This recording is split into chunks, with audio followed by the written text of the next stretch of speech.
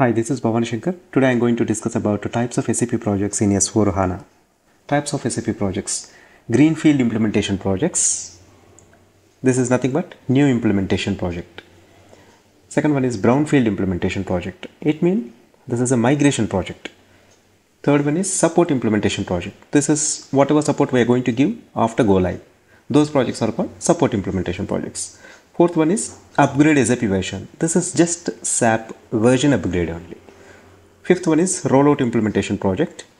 In this case, existing implementation template is to be rolled out to other companies for the same organization. First one is greenfield implementation project. SAP S/4HANA is implemented as a new ERP system for an organization replacing the old one.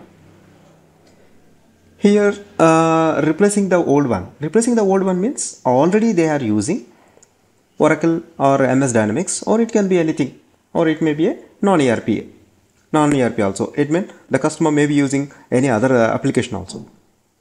In this case, we are going to start this project from zero. We are going to discard the old system, which is called the legacy system. Whatever earlier we are using whether MS Dynamics or we are using whether Oracle or any other application, those systems are called legacy systems. In new implementation, whatever customer business they have will come under your S4 implementation and our new solutions will be introduced.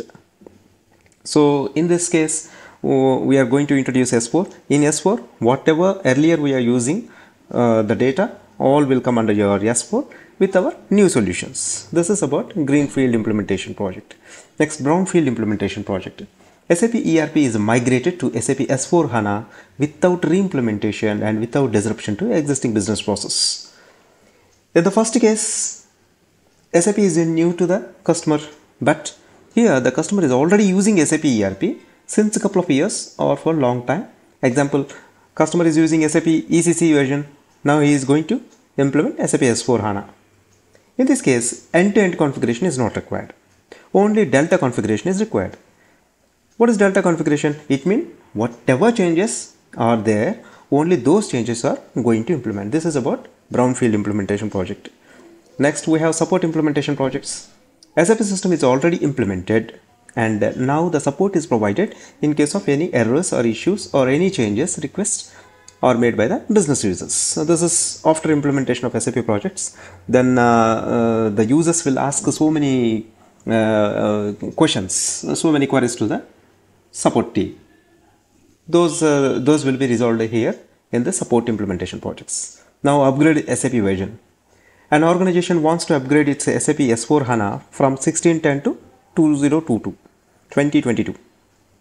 This is just a version upgrade only. Rollout implementation projects.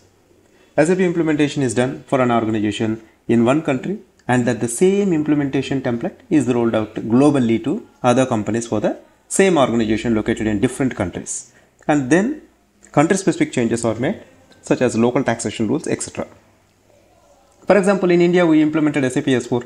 We have operations in UK. In this case, we don't need entire end-to-end configurations. Just we need to copy and need to done the required changes as per the country specific. This is about types of SAP projects. Thanks for watching. Have a nice day.